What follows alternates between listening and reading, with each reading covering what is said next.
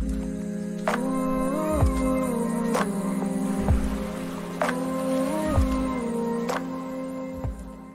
there guys, it's TC Made with TC Gaming. I wanted to bring you another video in our RPG Basics tutorial series. Again, we're just trying to get the fundamental concepts that we're going to need to build our example RPG here in a little while. We're getting close. We've learned quite a few things over the last few videos. Hopefully they're helping you guys get some of those core concepts down. In this one, what we're going to do is we're going to talk about building a UI or a user interface or a GUI, like a GUI, graphical user interface, same type of thing. And what we want to do is we want to use that to show our characters' attributes or stats or whatever we want to put on screen, that we can keep track of how our thirst or our hunger or our health or whatever is being affected as we play the game. I'm going to do a basic one here that just gives you the core concept, and then you can branch out on these, build your own. What I'm going to do is I'm going to start out by in the RPG content folder that we created before. We go in here and say new folder. I'm just going to call this UI because we want to have a place to put this. And we're going to, in our UI folder, right click in here and go down to user interface. And we're going to create something called a widget blueprint. And these widget blueprints give us the opportunity to build something called a user widget. And I'm going to call this PC_HUD, which is our player character heads up display, player character HUD. And then what I want to do over here is I want to double left click on that. I'm going to go into it, and we're going to create a couple of things on here that we want to display to show our character's attribute. So the first thing I want to do is I want to grab something in here that's called a canvas panel. I'm just going to drag that down into the PC HUD and drop that off. And this is where we're going to be drawing our different elements for the character. So the other thing that we want is something that's called, it's going to display a percentage on it to show us our health or our thirst or whatever. And this is called a progress bar. So we just type in progress up here, and we're going to get a progress bar we can drop at the canvas panel. And what I'd like to do here is go in here and rename this, and I'm going to call this thirst. We're just going to do our thirst or whatever, PCT for thirst percent. And you'll see it up here. Now I want to actually drag it down into this lower section so that when we're playing, that we'll be able to see it across the bottom of our screen. And you can do a bunch of other things with these too. You could go in here and add, should be a place where you could add some text. So if you were to grab a text box or text block or rich text or whatever, you can come down here and put that down in here also. Oop, I didn't drop it. Text and drop it down in here. And then we could bring our thirst percent underneath of that text, I believe. Or actually, I'd probably just display it next to it. So if I grab that text block, get a hold of it, I should be able to drag that down to the bottom here also. And I'll just set this text block right next to this. Oh, I could move things around. And instead of the word text block in here, we're just going to put this text, and we're going to call this thirst. And you can do this a whole bunch of different ways, to make it look the way you want it to. And I'm going to compile this and save this. And right now, this isn't going to do anything. And we're not going to see it out here. So the first thing we want to do when we hit play, we'll see that we don't see that variable out there. So what we want to do is we want to take this HUD and tell our character that that's the HUD that we're going to use. And then we'll turn it into something that actually works. So if we go over here to Greystone player character and we go and find him in the game somewhere, we're going to go up here to Greystone player character. And you can create a variable in here. I was working with this earlier, so I have one in here already called player HUD. And what we can do is we can say that we want to create that player HUD. So let me get the variables for that. Okay, and the way that you would do that is you go out here and you right click and you just say create, and it'll usually bring you right into the user interface. And we just want to say create widget.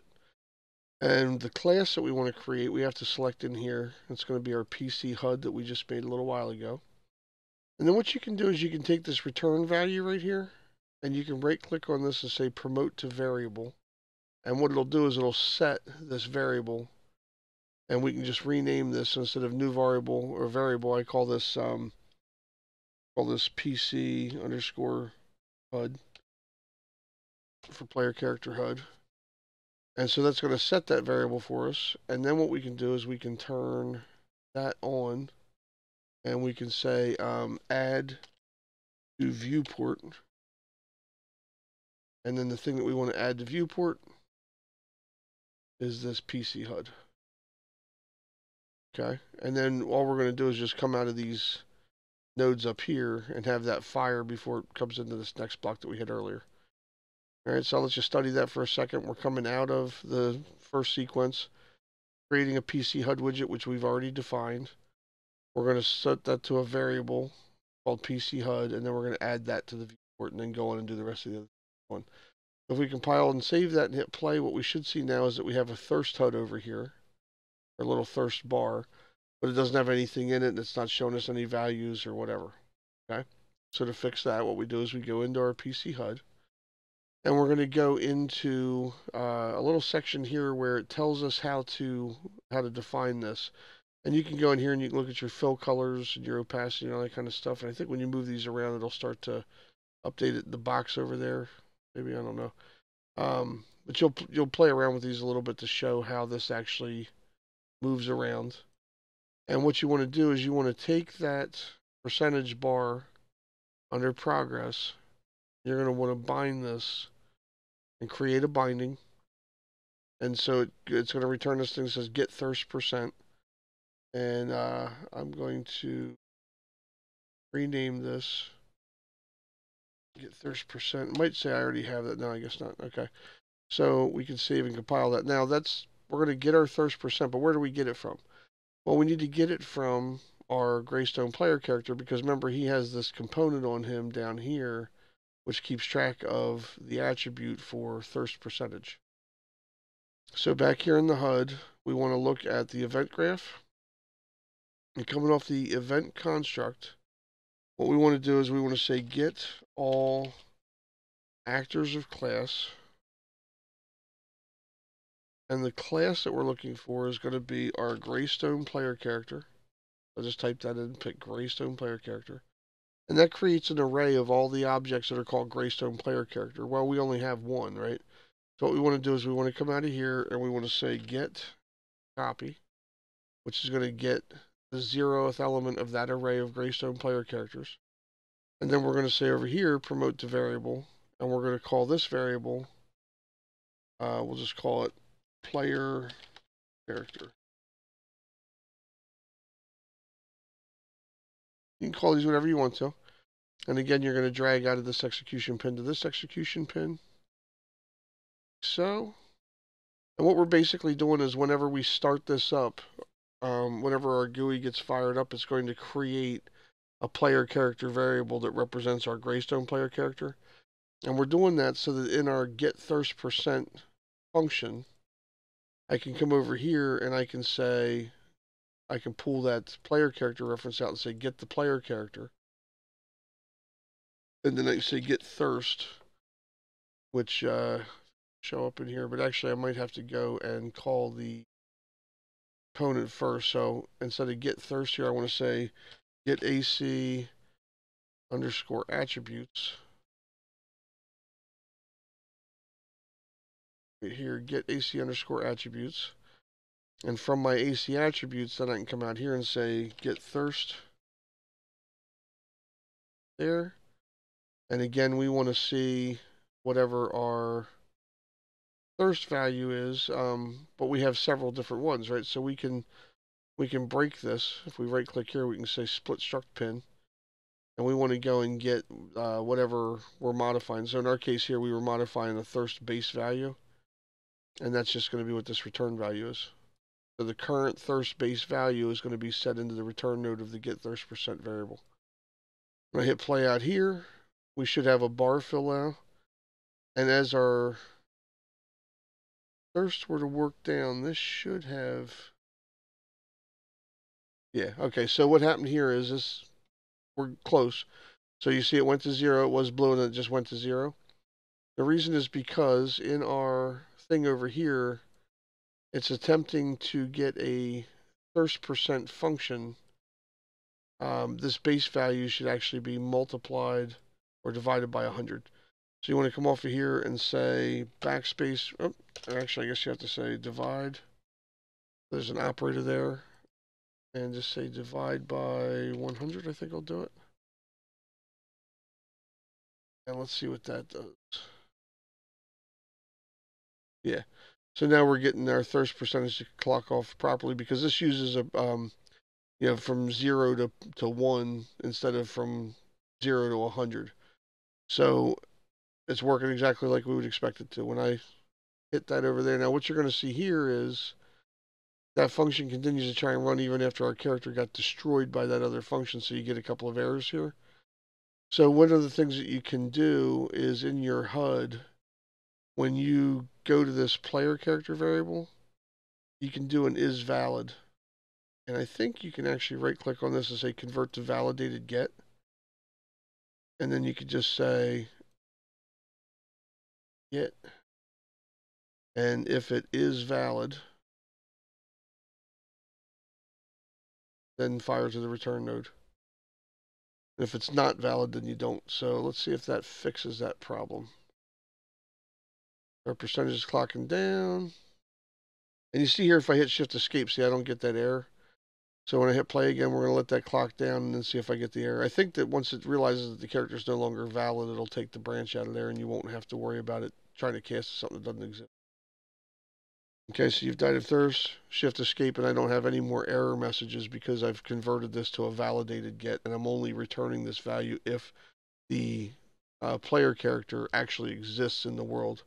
Since he gets destroyed when his thirst goes to 0 based on what we decided we wanted to do with the character, he's no longer a valid object and it just skips that leg of the journey. And again, we're dividing our thirst base value, excuse me, to turn it back into a float that will represent what's actually going on with his health there. Now we want to go back to at some point and where we had this modifier where we were doing this drain first. We either want to set the time to this to be a lot higher or we want to turn the amount that it drains off a lot lower. So I'm going to opt for, see if we set our timer here. See if that takes a little bit longer. You can already see that it is taking longer. So it should be after 10, it clocks off the first bar. Now I'm also taking a pretty significant chunk of that each time it clocks off. So I'd probably turn that down a little bit and not make it so aggressive. I would make it so that this is just atrophying off just a small amount. But you can tweak these values now that you know how that all works. And hopefully this is giving you, again, the skills that you guys need to make these kinds of things work. And later on in the game, we'll have additional things that we can add in. But for now, that'll get you started. It's the general idea. Just to give you a real quick 30,000 foot overview again, what we did is we went and we created a UI folder. We created a user widget, user interface user widget.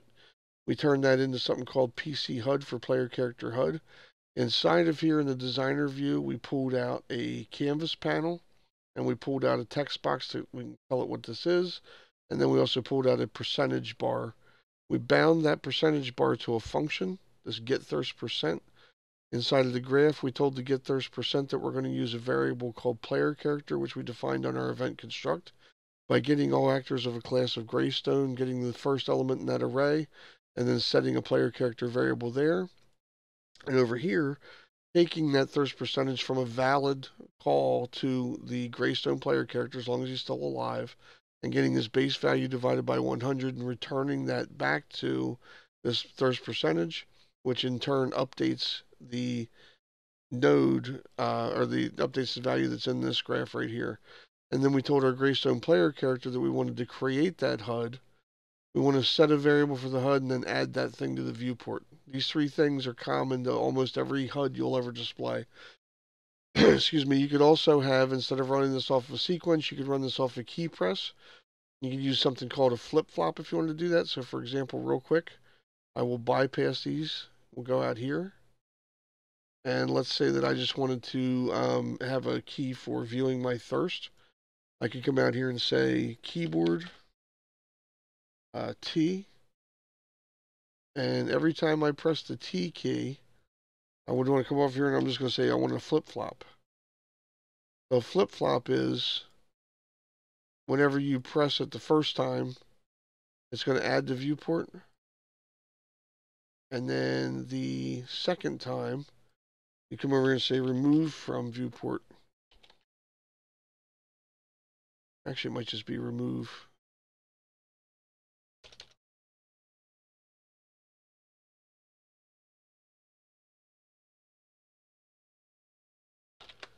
Okay, so after you, using the flip-flap on the A side, you would create your PC HUD widget, create that variable and everything, add the viewport, and then on the flop side, on the B, you would go and pull this HUD again, get PC HUD, and just say remove from parent, and that's going to pull up the widget node to remove that from the parent. You just connect that to.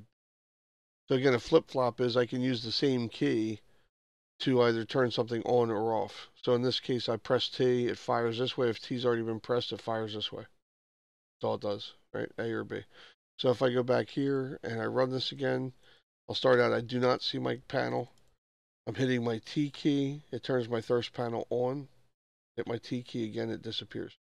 You use this for different things like mini maps or things that you only want to display on there, like quests or whatever. Whenever you hit a certain key, you want to bring them up, and then when you're done with them, you take them back off. That's the general idea of this whole thing right here. All right.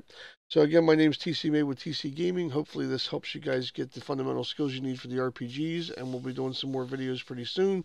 We're finally going to start getting into the ideas of picking up weapons, creating traces for detection of combat, interacting with the character and things like that. Because eventually we're going to have to get a sword. We're going to have to take that sword and go kill a dragon. Okay? So you guys have a fantastic night, and I'll see you in an upcoming video. Take care of yourselves. Bye-bye.